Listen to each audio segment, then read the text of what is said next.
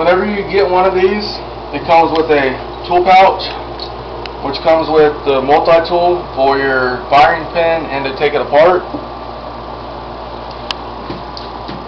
They come with a this is a end cap for the muzzle for when you're cleaning it, so you don't scrape the bore.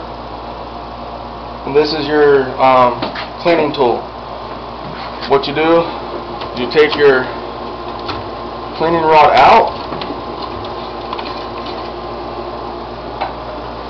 and take this, which is to give you a T-handle. You slide it all the way to the end.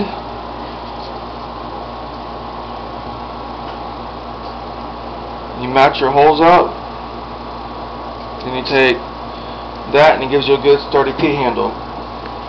You take the muzzle end cap, slide it on next.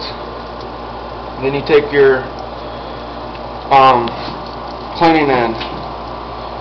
It is 2 parts, so when you push it down, it follows the way the rifling is, same way when you pull it out.